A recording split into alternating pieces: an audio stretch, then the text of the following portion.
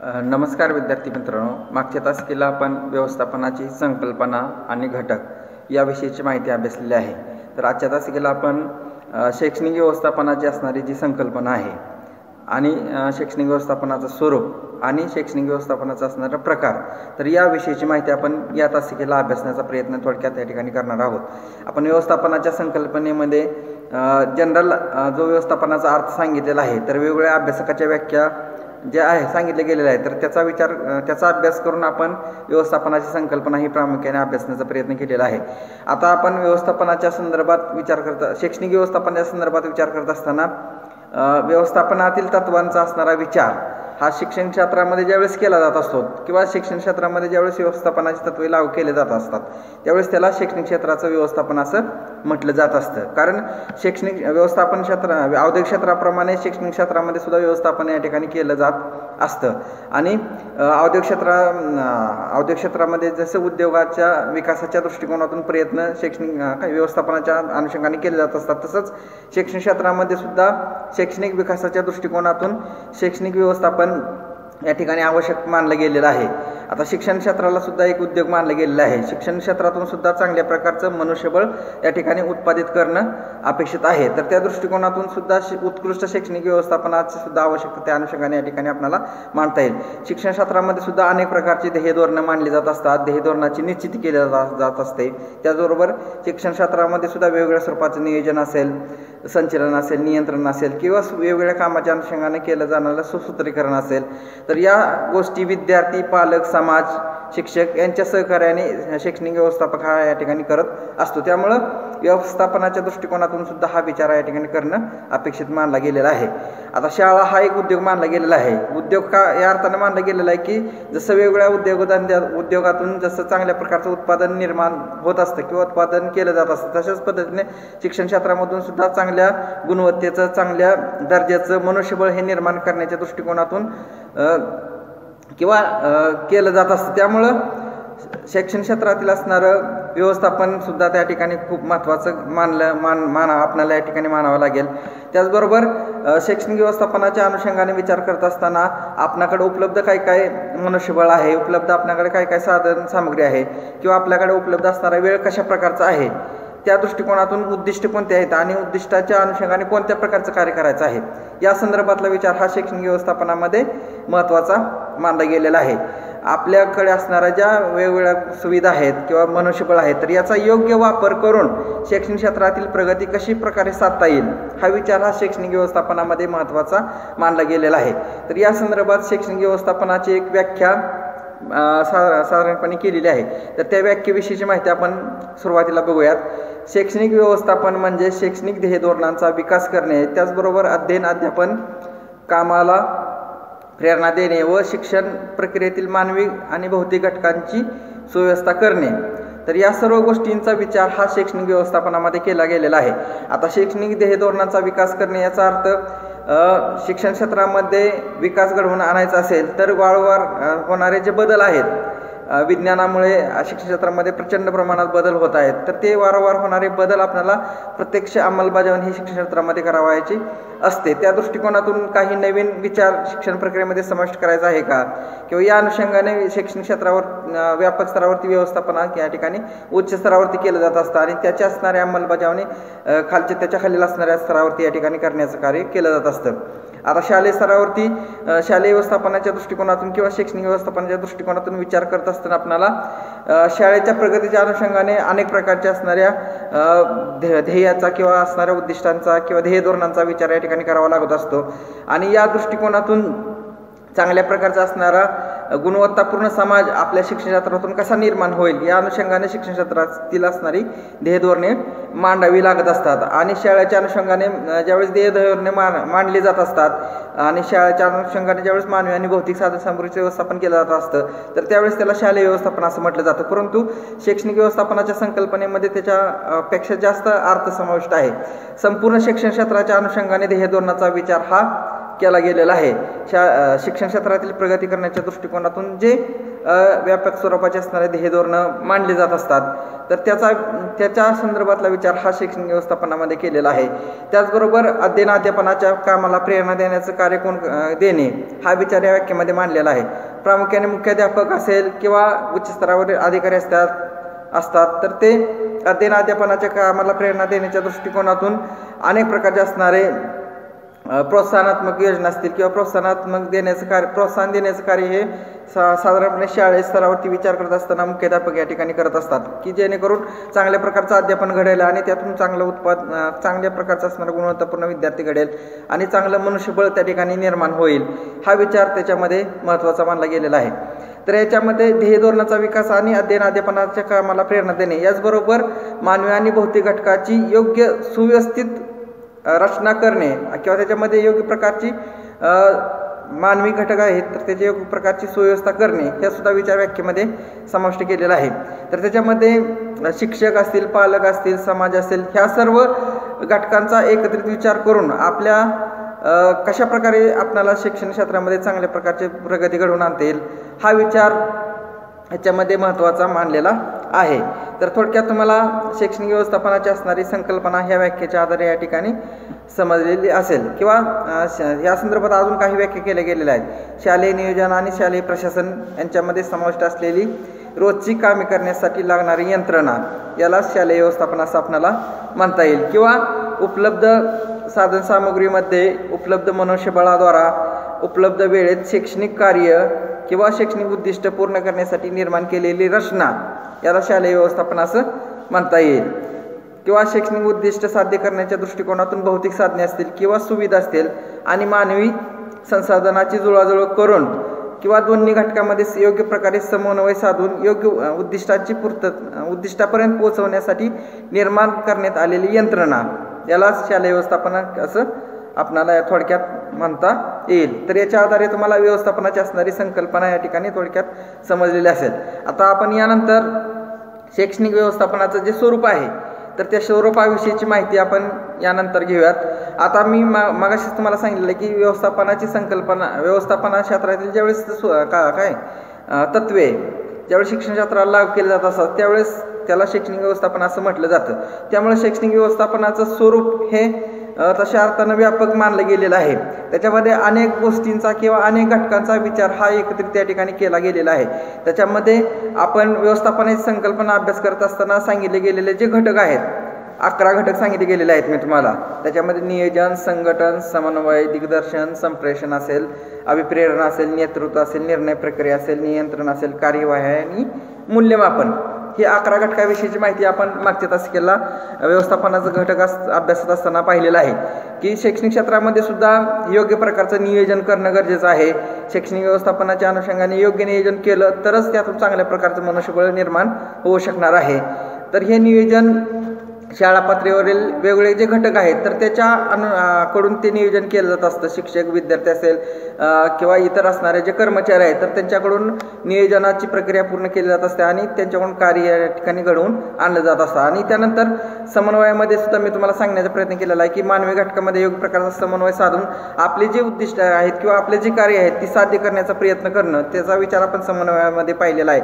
दिग्दर्शनामध्ये सुद्धा आपण या गोष्टीचा विचार केलेला आहे की योग्य प्रकारे कामाची समजणूक आपल्या हाताखाली काम करणाऱ्या व्यक्तीला दिली तर ते कार्य अधिक चांगल्या प्रकारे हाताखाली काम करणारे जे व्यक्ती आहेत तर त्यांच्याकडून अधिक चांगल्या प्रकारे घडून येत असतं। तर या संदर्भातली सुद्धा माहिती मी समन्वय या मुद्द्याच्या अंतर्गत तुम्हाला देण्याचा प्रयत्न केलेला आहे किंवा दिग्दर्शन या मुद्द्याच्या अंतर्गत। त्यानंतर संप्रेषण, याच्यामध्ये एकमार्गी संप्रेषणासंदर्भातला विचार आपण या ठिकाणी गृहीत धरायचा नाही, तर द्विमार्गी संप्रेषण चांगलं शैक्षणिक व्यवस्थापन होण्याच्या दृष्टिकोनातून महत्त्वाचं मानलं गेलेलं आहे।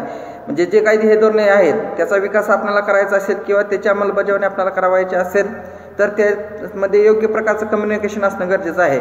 त्याची अंमलबजावणी करणाऱ्या लोकांमध्ये आणि प्रत्यक्ष असणाऱ्या व्यवस्थापकामध्ये जर कम्युनिकेशन असेल तर शैक्षणिक ध्येय धोरणांचा विकास आपल्याला चांगल्या प्रकारे या ठिकाणी करता येऊ शकतो। त्याचबरोबर चांगलं काम होण्याच्या दृष्टिकोनातून अभिप्रेरणाची आवश्यकता आपण काय असते याविषयी सुद्धा माहिती मी तुम्हाला मागच्या तासिकेला दिलेलं आहे।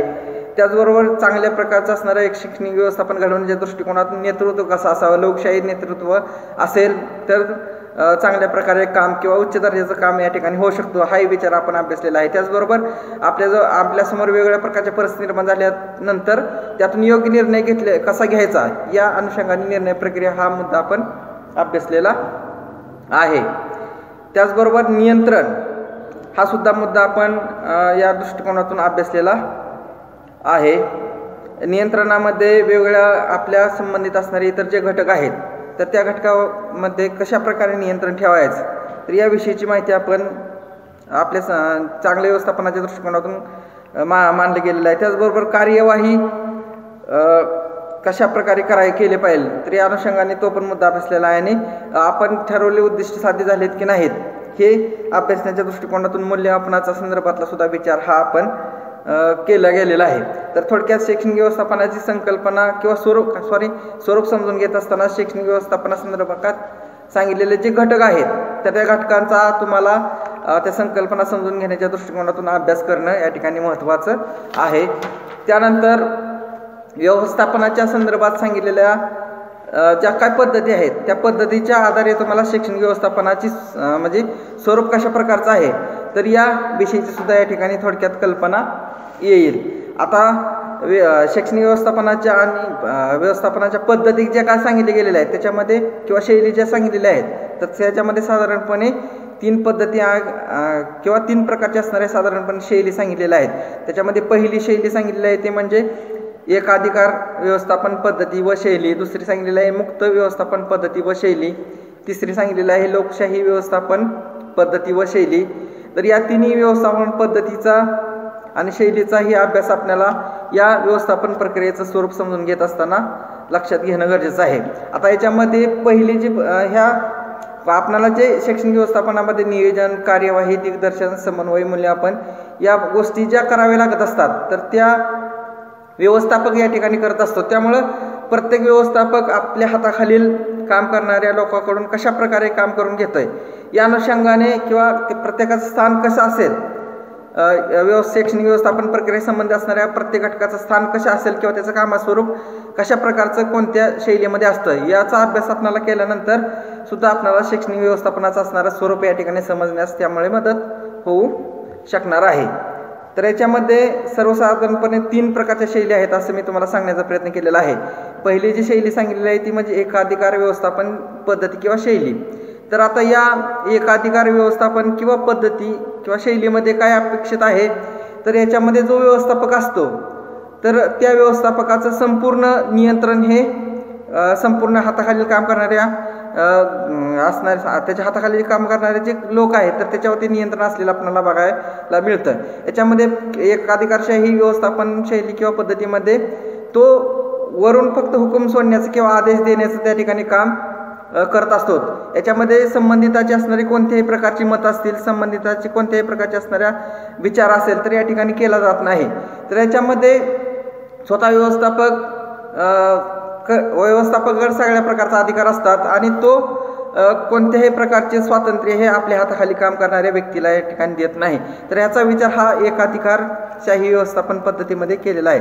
याच्यामध्ये संपूर्ण अधिकार हे एकाच व्यक्तीकडे केंद्रित झालेले असतात.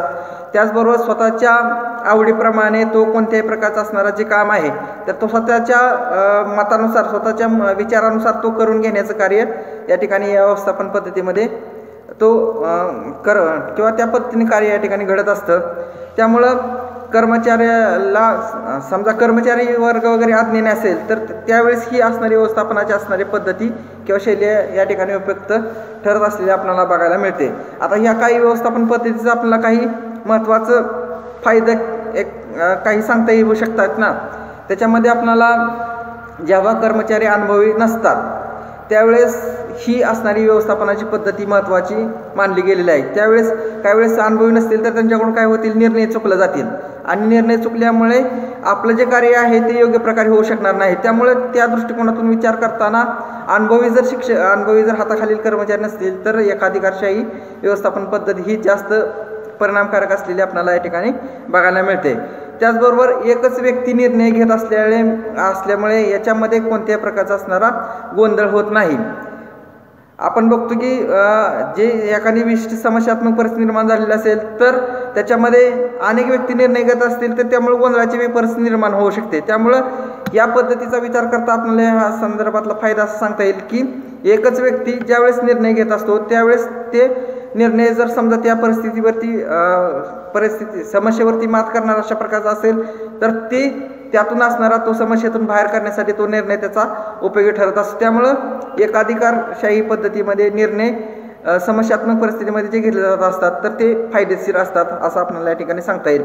त्याचबरोबर ज्यावेळेस हाताखाली असणारे कर्मचारी किंवा लोक जबाबदारी घेण्यास तयार नसतात अशा वेळेस या पद्धतीनं त्या ठिकाणी उपयोग या ठिकाणी करणं चांगलं आहे. कारण त्यामुळे प्रत्येकाला आपल्याला विशिष्ट प्रकारची कामे एकदाच वरिष्ठांनी वाटून दिली की त्या पद्धतीनं ते काम करत असतात. त्यामुळं एकाधिकारशाही पद्धती या दृष्टिकोनातून उपयुक्त मानली गेलेली आहे. त्याचबरोबर ज्यावेळेस मार्गदर्शनाची गरज असते कर्मचाऱ्यांना त्यावेळेस पदोपदी तो मार्गदर्शन त्या ठिकाणी संपूर्ण कर्मचाऱ्याला एकत्रित आणून तो करू शकतो. त्यामुळे ही पद्धती या दृष्टिकोनातून महत्त्वाची मानली गेलेली आहे. जे ते श्रम विभागणी किंवा कामाची विभागणी सुस्पष्ट असते तिथे ही पद्धती काय उपयुक्त ठरत असलेली आपल्याला या ठिकाणी बघायला मिळते. त्यामुळं हा विचार एकंदरीत केला आपण फायद्याचा तर त्या दृष्टिकोनातून ही पद्धत उपयुक्त असल्याचे आपल्याला दिसते. याच पद्धतीच्या काही मर्यादा सुद्धा सांगण्यात आलेल्या आहेत. तर त्याच्यामध्ये मर्यादा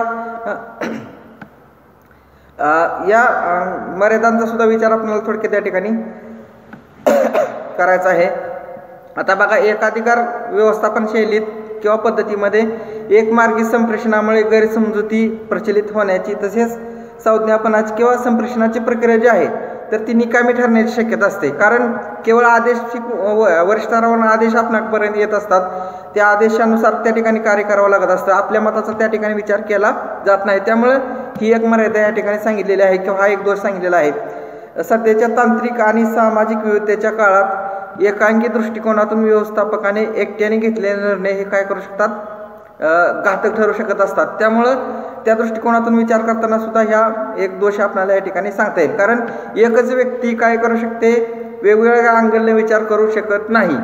जर अनेक व्यक्ती एखाद्या समस्येवरती विचार करत असतील तर ते त्या समस्येसंदर्भात प्रत्येकाचं विश्लेषण हे वेगळ्या प्रकारचं असू शकणार आहे. त्यामुळं त्या दृष्टिकोनातून विचार करताना एकांगी जे निर्णय घेतले जात असतात तर ते घातक ठरण्याची शक्यता आपल्याला या ठिकाणी सांगता येऊ शकते. त्याचबरोबर कोणत्याही निर्णय प्रक्रियेत इतरांना सामावून न घेतले गेल्यामुळे आपल्याला किंवा कर्मचारी जे असतात त्यांना कोणत्या प्रकारच्या कामामध्ये समाविष्ट करून घेतलं जात नाही. त्यामुळे त्यांना आपल्या कामाविषयी आस्था किंवा आवड त्या ठिकाणी वाटत नाही. त्यामुळे जे दिलं आहे ते काम फक्त करत राहणं ह्या एवढ्या उद्देशाने ते काम पूर्ण करण्याचा प्रयत्न या पद्धतीमध्ये केला जात असतो. या पद्धतीमध्ये सहकार्य किंवा संघवृत्ती यांची जरुरी असते. आपल्यापेक्षा आपल्या कर्मचाऱ्यालाही चांगली माहिती असू शकते. म्हणजे हा विचार या ठिकाणी काय करतो निरुपयोगी ठरतो. कारण समजा व्यवस्थापक शैली काही व्यवस्थापन करणारा जर व्यक्ती जरा तेवढासा काही सक्षम नसेल तर इतरांचं सुद्धा सहकार्य घ्यावं लागत असतात. अशा वेळेस केवळ सहकार्य घेतलं नाही तर ते निर्णय चुकले जात असतात आणि त्यामुळे चुकीच्या पद्धतीने त्या ठिकाणी कार्य या ठिकाणी घडू शकतं. त्यामुळं तो एक आपल्याला त्या दृष्टिकोनातून या ठिकाणी सांगता येऊ शकतो. त्यानंतर आपण हा पहिले इथं या ठिकाणी पद्धती अभ्यासलेली आहे ती म्हणजे एकाधिकारशाही व्यवस्थापन पद्धती किंवा शैली. त्यानंतर दुसरी पद्धती सांगितलेली आहे ती म्हणजे मुक्त व्यवस्थापन पद्धती व शैली. तर या पद्धतीमध्ये व्यवस्थापक नामधारी फक्त असतो तर त्याच्या हाताखाली काम करणारे जे लोक असतात ते सर्व कामे करण्यासाठी स्वातंत्र्य असतं. ज्या पहिल्या पद्धतीमध्ये आपण ज्या गोष्टीचा विचार केलेला आहे त्या पद्धतीच्या उलट नेमकी असणारी पद्धती आपल्याला बघायला मिळते. याच्यामध्ये कर्मचाऱ्याला पूर्णपणे स्वातंत्र्य दिलेलं असतं. प्रत्येक काम करण्याच्यामध्ये त्याला स्वातंत्र्य असतं. त्यामुळे ही पद्धती थोडक्यात महत्त्वाची किंवा वेगळ्या प्रकारची मानली गेलेली आहे. या व्यवस्थापन शैलीत स्वतः मार्गदर्शन करत नसतो व्यवस्थापक तर तो असणाऱ्या संबंधित गटातील असणाऱ्या लोकांची मतं त्या ठिकाणी जाणून घेत असतो. पूर्णपणे स्वातंत्र्य तो काय करत असतो आपल्या हाताखाली काम करणाऱ्या व्यक्तींना तो देत असतो. त्यामुळं आपल्या हाताखाली काम करणारे लोक जर बुद्धिमान असतील तर त्याच्या असणाऱ्या जबाबदाऱ्या त्यांनी सांगितलेले त्याच्या जबाबदाऱ्या ते चांगल्या प्रकारे पार पाडत असतात, कारण त्यांना निर्णय स्वातंत्र्य असतं. त्यामुळं ते कार्यही चांगल्या प्रकारचं त्या ठिकाणी करत असतात. तो व्यवस्थापक फक्त तो पर्यवेक्षणाचं काम या ठिकाणी करत असतो किंवा त्याच्याजवळच असणारं ज्ञान आणि कौशल्य जे आहेत तर ते आपल्या खाली काम करणारे जे इतर लोक आहेत तर त्यांचं काम चांगल्या प्रकारे होण्याच्या दृष्टिकोनातून तो सपोर्टिव्हली वापरत असतो. त्यामुळं ही पद्धती तशीच फायदेशीर किंवा चांगल्या प्रकारची मानली गेलेली आहे. महाविद्यालय असेल, विद्यापीठ असेल किंवा राष्ट्रीय स्तरावरती ही पद्धती प्रामुख्याने उपयोगात आणलेली आपल्याला बघायला मिळते. तर ह्या शैलीत सुद्धा काही आपल्याला फायदे या ठिकाणी सांगता येतात. या शैलीमुळे व पद्धतीमुळे सहकार्यामध्ये खेळीमेळीचं वातावरण निर्माण होते. व्यक्ती वैशिष्ट्ये व संघभावना यांची सांगड घातली जात असते. तर ह्या पद्धतीमुळं परस्परामध्ये सहकार्याची भावना किंवा एक आनंददायक वातावरण निर्माण होण्याच्या दृष्टिकोनातून ही पद्धती महत्त्वाची मानली गेलेली आहे. त्याचबरोबर बंधनमुक्त व अनौपचारिक वातावरणामुळे काय होत असतं तर नवनिर्मितीक्षम विधायक कार्याला चालना मिळत असते. म्हणजे सृजनात्मक कार्य घडवून यांच्या दृष्टिकोनातून मदत होणं हा एक फायदा आपल्याला या पद्धतीच्या अनुषंगाने सांगता येईल. जेथे निश्चित लक्ष असते व लोकविष्ट प्रेरणेने काम करीत असतात तेथे ही पद्धत उपयुक्त असलेली बघायला मिळते. ज्यावेळेस आपल्याला कार्याच्या अनुषंगाने काही ध्येय उद्दिष्ट निश्चित केलं गेलेलं असेल तर त्या संदर्भात ही पद्धती उपयुक्त असल्याचं या ठिकाणी सांगितलं गेलेलं आहे. त्यानंतर याचं काही मर्यादा सुद्धा आपल्याला या पद्धतीच्या अनुषंगाने सांगता येतील. काही विशिष्ट प्रसंगी असंघटित कार्यक्रमाचा परिणाम गोंधळ व अकार्यक्षमतेत दिसून येतो. म्हणजे ही एक आपल्याला या पद्धतीची असणारी मर्यादा किंवा दोष या ठिकाणी सांगता येईल.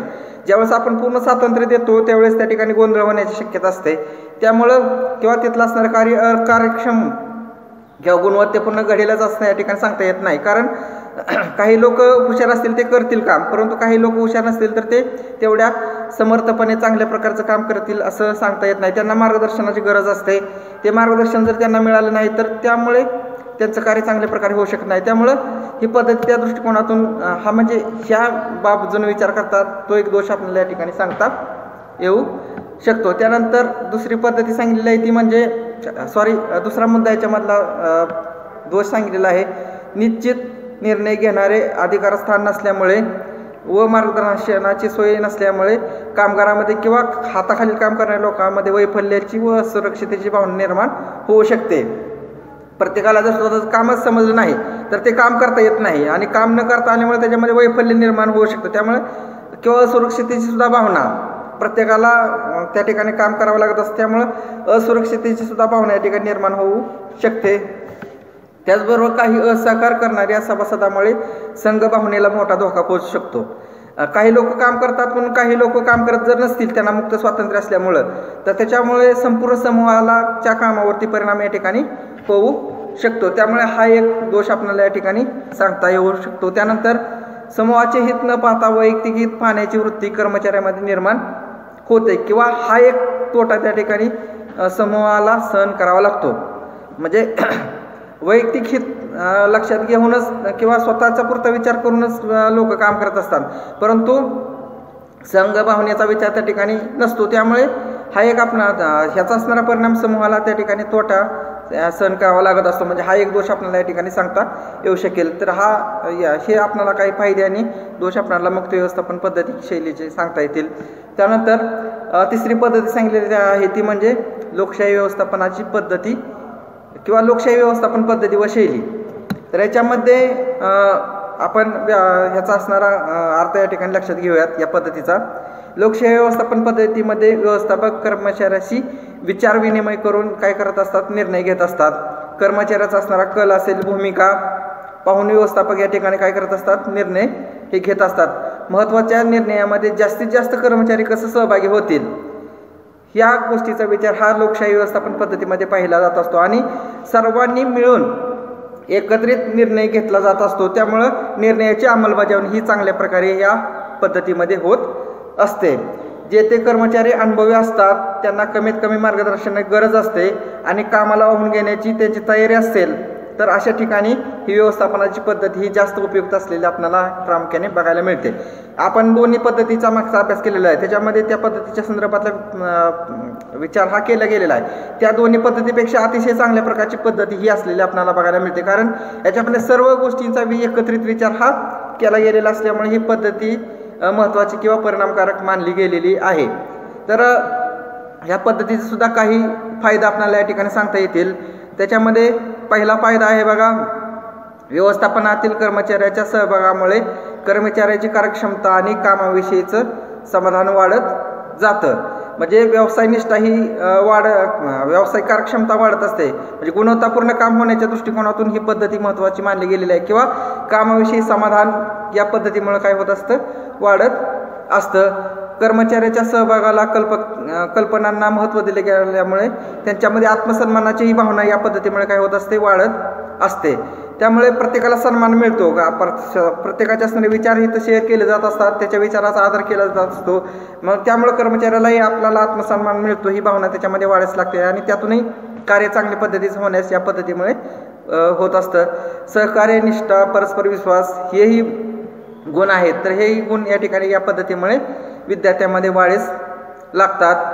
त्यानंतर कर्मचाऱ्यामध्ये कामाला वाहून घेण्याची वृत्ती वाढते आणि त्याचबरोबर सर्वांच्या सहकार्याने काम करत असल्यामुळे स्वतःहून आपण काम केलं पाहिजे किंवा आनंद कामातून त्यांना मिळत असल्यामुळे स्वतःला काम म्हणजे उत्तरदायित्वाची जाणीव ही त्यांच्या ह्याच्यामध्ये निर्माण होत असते. कारण आपल्याला व्यवस्थापन मंडळही सहकार्य करत आहे आणि आपणही त्यांना सहकार्य केलं पाहिजे ही जाणीव ही त्यांच्या मनामध्ये निर्माण होत असते. त्यामुळं कर्मचाऱ्याला वाहून घेण्याची वृत्ती या असणाऱ्या पद्धतीमुळे वाढीस लागते. याही प्रक्रियेचे काही दोष सांगितलेले आहेत. ही पद्धती वेळखाऊ प्रक्रिया आहे. ही पद्धती जर पाहिली तर वेळखाऊ प्रक्रिया असं म्हटलं गेलेलं आहे. कारण प्रत्येकाचा निर्णय ऐकत घ्यायचं म्हटलं तर यामध्ये वेळ हा जात असतो, त्यामुळे वेळखाऊ आहे असं म्हटलेलं आहे. त्यानंतर दीर्घकाल चालणाऱ्या निर्णय घेण्याच्या प्रक्रियेमुळे व्यवस्थापन आणि तसेच कर्मचारी यांच्यात वैफल्याची भावना निर्माण होते. कारण निर्णय घेत असताना सगळ्यांचा सहभाग ज्यावेळी घेतला जातो, ह्याचं योग्य आहे का त्याचं योग्य आहे, त्याचं आपण फॉलो करायचं का दुसऱ्याचं फॉलो करायचं, काम करत असताना विचार, म्हणजे यामुळं वैफल्याची भावना ही कर्मचाऱ्यांमध्ये वाढीस लागते. त्याचबरोबर कर्मचारी वर्ग प्रतिष्ठेपेक्षा आर्थिक उत्तेजनामध्ये रस घेत असेल तर ही पद्धती निरुपयोगी ठरते. याच्यामध्ये ज्यावेळेस आर्थिकतेला महत्त्व दिले जात असते त्यावेळेस कामाकडे दुर्लक्ष होतं. त्यामुळं या दृष्टिकोनातून ही पद्धतीचे दोष आपल्याला या ठिकाणी सांगता येईल. त्याचबरोबर कर्मचारी व व्यवस्थापन यांच्यात परस्परावर विश्वास असेल तर ही पद्धती उपयोगी ठरते. जर विश्वास नसेल तर ही पद्धती उपयोगी ठरत नाही. कारण त्याचं काय ऐकायचं आहे किंवा त्याचं काय म्हणणं मांडायचं आहे असा विचार ज्यावेळेस या दृष्टिकोनातून होईल तर त्यावेळेस विश्वास नसल्यामुळे कार्य चांगल्या प्रकारचं होऊ शकणार नाही. त्यामुळे हे दोष आपल्याला या अनुषंगाने सांगता येईल. एकंदरीत तुम्हाला शैक्षणिक व्यवस्थापन प्रक्रियेचं स्वरूप काय आहे तर याची संकल्पना तुम्हाला या दोन घटकाच्या आधारे आपण दोन मुद्द्याच्या आधारे तुमच्या लक्षात आलेलं असेल. त्याच्यामध्ये आपण शैक्षणिक व्यवस्थापनाचं घटक पाहिलेलं आहेत आणि शैक्षणिक व्यवस्थापनाच्या पद्धती त्याच्यामध्ये 3 पद्धतीमध्ये अभ्यासलेल्या आहेत. एक अधिकारशाही व्यवस्थापन पद्धती किंवा शैली, मुक्त व्यवस्थापन पद्धती व शैली आणि तिसरा लोकशाही व्यवस्थापन पद्धती व शैली. तर साधारणपणे याच्या आधारे तुम्हाला व्यवस्थापन प्रक्रियेचं स्वरूप समजलेलं असेल. आणि याच्यानंतर याच्यामधला महत्त्वाचा मुद्दा आहे तो म्हणजे शैक्षणिक व्यवस्थापनाचं प्रकार. तर याच्यामध्ये साधारणपणे शैक्षणिक व्यवस्थापनाचं 2 प्रकार सांगितले गेलेले आहेत. तर त्याच्यामध्ये एक प्रकार सांगितला गेलेला आहे तो म्हणजे भौतिक साधनसामुग्रीचं व्यवस्थापन आणि दुसरा प्रकार सांगितला गेलेला आहे तो म्हणजे मानवी साधनसामुग्रीचं व्यवस्थापन. आता या 2 मुद्द्यांचाही आपणाला अभ्यास या घटकामधला असणारा शेवटचा मुद्दा आहे. तर त्या अनुषंगाने आपल्याला या ठिकाणी करता येईल. आता भौतिक साधनसामुग्रीचं व्यवस्थापन आपण पाहिलेलं आहे की व्यवस्थापनाच्या संकल्पनेमध्ये दोन्ही गोष्टीचा योग्य समन्वय साधल्याशिवाय किंवा दोन्ही गोष्टीच्या सहकार्याने आपल्याला शिक्षण क्षेत्रातील असणारं व्यवस्थापन हे चांगल्या प्रकारे घडवून आणता येऊ शकतं. आता भौतिक साधनसामुग्रीच्या व्यवस्थापनाची संकल्पना समजून घेत असताना त्याच्यामध्ये समाविष्ट असणारे काही इतर ज्या बाबी आहेत तर त्यासुद्धा आपल्याला या ठिकाणी समजून घेणं महत्त्वाचं आहे. आता शैक्षणिक शाळेच्या कार्याच्या पूर्ततेसाठी भौतिक बाबी या सर्वप्रथम आपल्याला काय करावे लागत असतात, विचारात घ्यावे लागत असतात.